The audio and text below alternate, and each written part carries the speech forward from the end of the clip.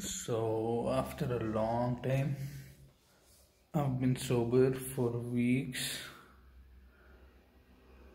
and I worked out after a long time and I'd been busy with some family things for a while and I was super tired and I slept for 3 hours straight and damn, I think it was the most deepest sleep of my life. Or maybe you don't remember when you're high the sleep, but this is the most deepest sleep that I remember. It was like I slept and then I slept inside of that, and then when I had to wake up because of the alarm, it was like I woke up in those levels. I woke up and then I woke up, and then I came to reality.